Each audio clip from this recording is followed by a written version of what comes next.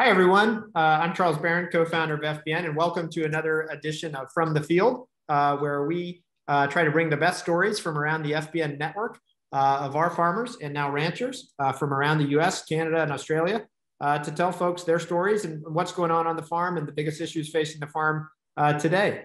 And today we're very, very excited to be joined by Mike Galloway, who ranches near Gillette, Wyoming. Mike is known to the world from his Our Wyoming Life YouTube channel and Instagram channel, where he has a following of hundreds of thousands of subscribers who he educates on issues facing the ranch, as well as the daily life of a ranch and key issues for managing cattle. So Mike, thank you very much and welcome to From the Field.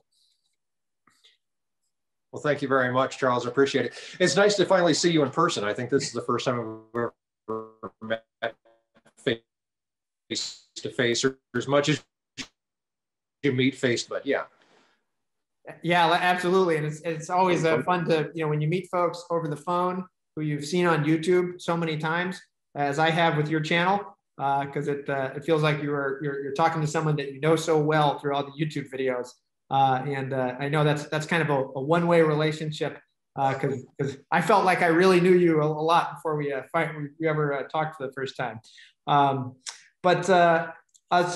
Mike, tell everyone about the ranch and the ranching business that you guys are running there, because it's quite diverse, and you've got a very interesting story, both in the ranching business that you're building out, and then also how you got to the ranch. Yeah, it's been kind of a weird. They always say it's a weird, wild road how we got here, and literally for us, for my wife and I. It was kind of a strange journey. I worked in radio for years and years and years, and that's where I met my wife, Erin, was in the radio business. And I was working for a large radio group out of Boston. I had actually risen up as a DJ through management. I was, at that time, I was an operations manager and vice president within the corporation. So I'm handling multi-million-dollar budgets and things like that. And Erin and I got married, and she worked in sales. I was kind of more on the programming side of things. And in 2008, we got married in June. And by just a couple months after we got married, Erin's stepdad, who was a rancher in Wyoming and married Erin's mom while she was in college, had a heart attack. I always say that he had a heart attack when he got the bill for the wedding, which I might not be too far off from the truth, but he ended up, he had a heart attack, and they called us and they said, hey, Gilbert's not going to be able to take care of the ranch this winter. He's not going to be able to feed. And is there any chance you guys can take a sabbatical and come back and help us out on the ranch? And, I said, well, I know nothing about ranching and farming. I went in the military after high school, worked in radio. I sat at a desk, I spun records and that kind of thing. So I said, well, how hard can this be? We're just going to go back. I'm going to learn how to drive a tractor. We're going to feed cows all winter long. And that's pretty much all we have to do. So we took a short sabbatical, came back to Wyoming, and that's where our lives definitely made a twist. We got here and we kind of fell in love with it, and we were newlyweds. There was no farm or no farmhouse on the ranch to live in, so we actually lived in town in Erin's, my wife's parents' basement. So we got up every morning, we came out and fed the cows, and I always joke and say after I got done feeding cows, I went and watched Netflix, because I thought that's all there was to ranching. I just kind of came and did my thing and went home, and then calving rolls around and we're still here, and then haying, and then next thing you know, it's the following year and we're doing the same thing all over again. And that's where we really did fall in love with ranching and having the freedom to do what we want to do. And we decided this is where we wanted to stay. This is where we wanted to raise our family. And everything else kind of just fell into place from that, and how we ended up realizing that in some aspects, when you've got a multi-family farm, it's hard to make a living for more than one family to make a living. So we decided to start diversifying, and Erin started doing farmers markets, and I started working on websites and doing some voiceover work here and there. And eventually one day we sat back and we realized that we were doing a whole bunch of different things, and we thought, we can use YouTube and social media to try to sell our products at farmers markets. So we were selling beef by that point at farmers market, and we made a short video that we put online, basically showing how we fed our cows. It was a 4.5-minute long video, but being able to tap into that radio experience and show people how things worked and being able to explain it to anybody. And we made this video, woke up the next morning, it had 25,000 views, and we had 1,500 subscribers to a YouTube channel that we had no idea where we were going to take. So that was kind of how we got started, in farming and ranching, but also taking the next step and being able to educate people. And that's when we realized that we had viewers from all over the world. We weren't just going to be selling them bacon and hamburger. We had to sell them something else. And that idea became where your food comes from and the families behind it. And you've really combined the YouTube channel with a direct-to-consumer business, which has been also such a cool pairing. Talk about the farm store that you built, and then also the mail order business on beef. Well, I mean, we were doing farmers markets, and we continued doing farmers markets even when we were doing YouTube. And we realized that we had this worldwide audience, and everybody wanted a piece of the ranch. People wanted to come visit. They wanted to buy beef. They wanted to buy pork. And we were just kind of limited by farmers markets. And we said, how hard would it be to open a store on the ranch? So we opened a farm store, a very small little building. It's got some freezers in it and a few racks and that kind of thing. And people can come and buy basically what they could buy at farmers market here on the ranch. And then we said, well, now we're doing that. What can we offer to consumers, all over the U.S. And the easy answer for us was beef jerky. So we started taking something that normally, we take cull cows that are worth 80 cents a pound if you're lucky, and now we can turn them into a $3 product, and being able to do things that we can basically take almost waste on the ranch and being able to turn that into a value-added product. And that's really what YouTube has allowed us to do, is take the ranch and turn it into a value-added product. And whether we're educating or selling a physical item from the ranch, it's all something that you wouldn't normally take from a ranch. And it's a different business plan. We had accountants scratching their heads for quite a few years saying, how do we deal with all this? This is different. This is new. So with the beef jerky, how do you get it processed, and how do you handle slaughter and processing, and then get it distributed out to your customers?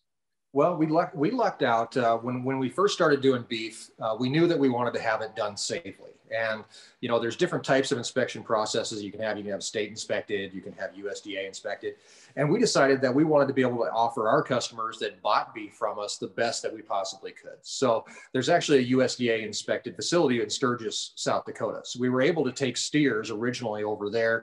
We would get everything processed and sent back to us, and that would allow us to sell prepackaged beef. So we could sell somebody just a T-bone. We didn't have to sell halves and wholes and quarters. We didn't have to sell shares and all that kind of good stuff. We could just sell the average consumer a T-bone just like they could in the grocery store. So that actually led us into beef jerky, which we knew that if we were going to be shipping beef jerky all over the US, it had to be USDA inspected. So really, it was a very simple transition. All we did was we went to Sturgis and we said, hey, can you make us beef jerky? And they said, well, yeah, we can do that, and we'll figure out how to do it. And the funny thing is, like, we're able to help meat packers move along in their process as well. So we have a demand for a Slim Jim type product. So now they're working on getting the equipment to make that. And your viewers are probably all over the world, but I'm sure all over the US. And have you seen the sales come in that way in terms of the geographies that people are buying and supporting the channel from? Oh yeah. We see it from everywhere. We ship everything directly out of our house. Aaron and I actually pack the boxes and send it out. And it's amazing. It's cool to see where it's going. This one's going to Hawaii. This one's going to Pennsylvania. This one's going to an APO address in the Middle East somewhere. I mean, it's just amazing what people will do with it. Right. And in the you also do a whole lot of education on the farm, which is really great. And I know in the pre-COVID era, and hopefully then this year you're hosting the event again if things get back to normal. But talk about the gathering that you do every year on the ranch, and the folks who turn out for that. Well, like I said before, everybody always wants a piece of the ranch, and one of those things is people will stop by. We have people come and knock on the door occasionally and just want to talk, and we thought, well, we can start doing something once a year that we call the Ranch Roundup. And basically, it's a 3-day event that we throw here on the ranch. People come from all over the U.S. The first year we did it pre-COVID days, we had let me see, almost all 50 states and 7 different provinces in Canada that were actually represented. People traveled here to see us. And we invite the people that we work with on the channel, whether it's equipment manufacturers or service providers, we invite them to come along as well. And then they get a chance to talk directly to our subscribers. And we film the whole thing, and we do a virtual event along with it. And it's all about just bringing people closer to where their food comes from. And it's about being advocates for agriculture. A lot of people, sometimes don't want to put their face out there. So we say, well, we'll do that for you. And you can live vicariously through us. But everybody wants people to know where their food comes from. And if you can walk up and this is something we told people all the way back when we were doing farmers markets, was that if you can talk to a farmer, if you could talk to them about where their food comes from and how important it is that they grow safe food for you, and that they wouldn't do anything to jeopardize their own family, why would they do that to jeopardize your family? And if you have a chance to talk to them, it takes away a lot of that misconception and the fear that people have about livestock or even growing practices and where your food comes from. And it just brings people down to earth and almost takes back a hunt to a farmer. And now if you talk to people, they always say, well, my grandpa was a farmer, or my grandpa raised cows, or my great grandpa, and everybody seems so detached from it. And we want to bring that back. We want to give some people a place to come home to. And are people camping out? Are they bringing RVs? Is this, what kind of, is this a full jamboree, or how do you manage the crowds on the ranch? If we let people camp out on the ranch, I'm sure they would. We actually went to town and we set up a hotel in town so that people could stay there at that hotel. And then we also do a live event from the hotel, usually like a live stream where people come and sit in the audience, and we bring up guests and people that have been on the show that year, or hunters, or we bring back funny items that have happened and that kind of thing. So it's if you let people come and stay on the ranch, I'm sure people would just have a tent out there and be ready to go. But we like our privacy as well. So there's definitely a line that you want to draw. Some people may not want to leave if you have free camping. That's true too. I've had that happen. Yeah, right. So, well, I mean, you're really a tremendous educator on farming and ranching issues, Mike. And that's one of the things I really love about the channel, and I'm sure it's why you've built such a big following. But because on the channel, you really get into a lot of detailed issues around farm economics, ranch economics. But sometimes it's just showing the work that's being done on a daily basis, breaking ice, moving cattle, selling cattle, really showing people a day in the life. And that's one of the things I think that it really helps communicate to folks what it actually means for someone to be a rancher and to be working on a ranch. What's the job like? I know you have a lot of folks who reach out to you about what does it take to get started in ranching. And definitely, one of my favorite videos you made was around cattle economics and the economics of ranching, because I think that can be sort of a black box for a lot of people in not really doing the math right, not doing the numbers right. What are some of the lessons that you've learned through that education in terms of the types of things, the types of common questions or issues that ranchers have that you think folks really need to have better education on? I think a lot of the education that we offer to others was something that I had to learn by myself. My father-in-law, who brought us to the ranch, but his health kept on failing. He passed away in 2012, and then we were here on our own. So what we wanted to do was get people thinking about the cost that goes into it. And dealing with multi-million-dollar budgets in radio, there was no way I could just say, hey, we just spent this much money and we'll figure out how to make it back later. To justify every cent that comes in and every cent that goes out. And so that's where we really started sitting down. And I know that people have been doing it, for years and years and years, but figuring out how much a cow costs to be on the ranch. And that was kind of our very first venture into the economics of it, because we had a lot of people asking us about it. It's tricky to make a video about without saying, hey, here's my, take a look at it and figure out for yourself. So, and there's so many different variables that people have to deal with as well. Where you're at, the location that you farm or ranch, the type of cows you have, there's so many different things, but being able to break it down to exactly how much does that cow cost you per year and how much you can sell her calf for. That's what it comes down to. And if you can make that work for you, then you have to figure out if it's worth it. If you have a cow that costs $800 a year to keep, and you're only selling cows for $800 or $900, an entire herd of 100 cows is only making you $10,000 for an entire year. Right. And you blow a tire on a tractor, and there goes your entire profit margin. So being able to know exactly where every dime that you have going in is huge. And another thing we wanted to really tell people was that, the most important business is yourself. So whatever you have to do to be able to make it work for you, you're going to have to figure out how to do that. And you have to figure out if that's what you want to do. And it's been an interesting road, because a lot of people don't, or haven't sat down and actually ran the numbers. And you start looking at stocking rates and stuff like that. And you realize how important it is. Once you start doing it, you wonder why you didn't do it 10 years ago. Yeah. Well, and it also speaks to diversifying the business and giving yourself, other markets. And you've done that through consumer direct, and you've done that through YouTube as well, which can become an income stream unto itself. Mike, well, with what you've seen in ranching today and the ways in which you've been evolving the business, what do you see right now as the biggest challenges, facing ranchers, whether they're in the U.S. or Canada, or what are the biggest challenges in the cattle markets right now? I think that one of the biggest challenges is that we don't value ourselves enough. We don't say that we're that important. I think, and it sounds like a huge ego thing, and I'm going to, run around saying, hey, we produce the food that you eat, and, that makes us important. But a lot of times I think that people kind of forget that.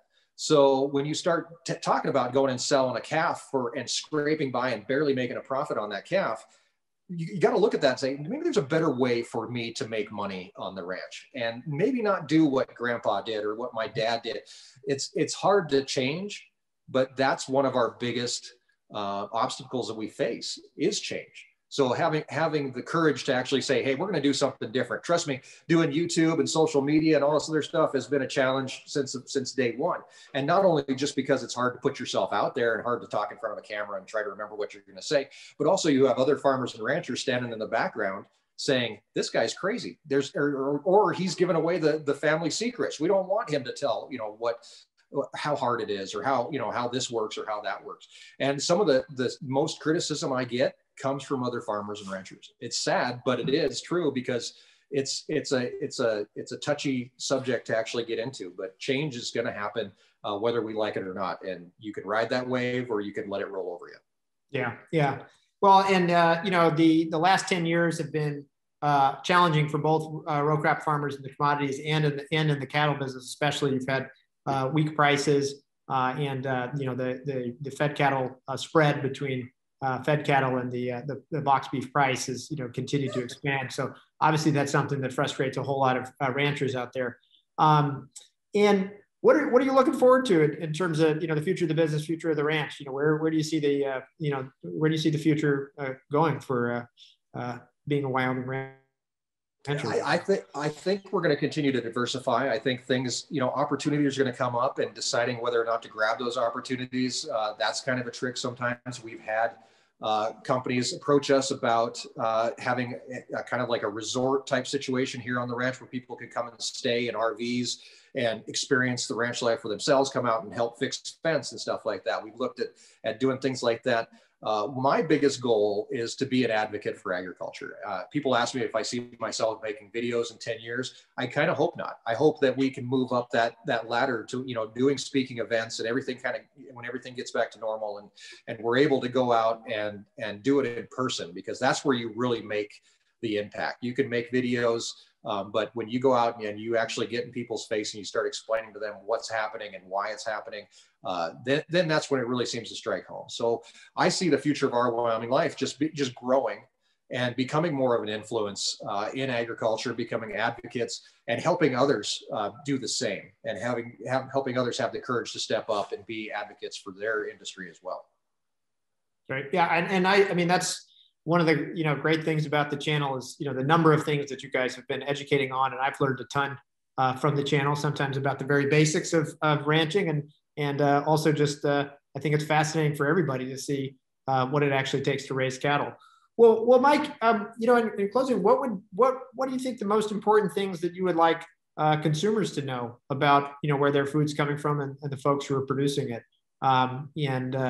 What kinds of messages have you been really wanting to convey to folks who've either been interested in learning more about ranching or just don't know what it's all about? The biggest thing is learn as much as you can, make up your own mind. People tend to believe what they're told, and we're given thousands of resources to go out and learn for yourself. You can read an article and you can go Google that article 10 minutes later and find out if it's true or not. There's so many different ways for people to learn what's happening. So my biggest thing is that for people to keep on learning and realize that it is mom and dad and kids Right. that are supplying our food. 95% of ranches in the US are still family owned, even though the largest 5% are the ones that are putting out the most. But when you're talking about family owned farms, it's still mom and dad and grandpa, and it's generations that have been here, and how important it is that they're here and that people can care so much. That was my biggest thing when we came here. I didn't really get it for a few years. Gilbert loved this place, my father-in-law. He loved this place more than anything. He had to come out every single day and tinker around on his gator. And it used to drive me crazy because I was like, what is this guy doing? He's not accomplishing anything, but he was here. And he loved this land more than anything. And it's hard to believe that you can have a connection to something like that. And so that's what farmers and ranchers have, is a connection to the land and to your food.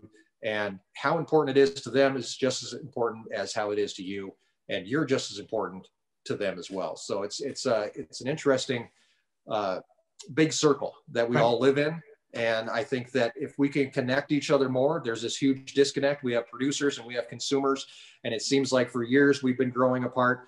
One good thing that's come out of COVID, if anything, is that a bunch of people went to the grocery store and saw there was empty shelves and said, what happened? And then they started thinking for themselves, and they said, hey, wait a minute, something's not right here. And so if we can learn anything from the last year, that would be it, that we need to care about where our food comes from, and it needs to be important to us. And we need to be able to educate ourselves on that. Yeah, I think it's one of the things that, is the biggest misconceptions in agriculture is people see a big commodity system, or they see, big acre operations, and they assume it's this faceless, anonymous system that is producing their food. And it's not. It is thousands and thousands of family-run farms and ranches in rural America, and they're the core economic engine of our rural communities as well. And people, need to understand that there's real stories and families behind that food and where their food is coming from. And we encourage everyone to check out Our Wyoming Life and the channel. If you want to learn more about what being a rancher is all about, it is a phenomenal resource, and it's a great way to learn about cattle and the life of ranching, and all kinds of topics that you guys have put out videos about. And certainly encourage everyone. Where can they go to sample the jerky? Well, you head to our website, ourwyominglife.com. It's all there on the website. There's packages where you can test drive different flavors. We've got pepper, teriyaki. I mean, we've got tons of different flavors that you can try. We've even experimented with some crazy flavors that didn't work. But we definitely have some different flavors for you to try. And if you go to the website, ourwyominglife.com, then you can find where else to find us, whether it's Instagram, Facebook, YouTube, all that kind of good stuff. It's a good central place to hang out. We also have cameras on the ranch, web cameras on the ranch, that if you want to watch the cows, some people amaze me that they just sit and watch the cows all day. And I've got a friend of mine that lives in New Jersey who I met through the channel, that he's got one monitor on his desk that just shows the ranch all day long. And he can watch the cows eat and do whatever they're doing. So that's his way to connect, but everybody's going to find their own way to connect back with their roots and where their food comes from. So that's definitely one way to do it.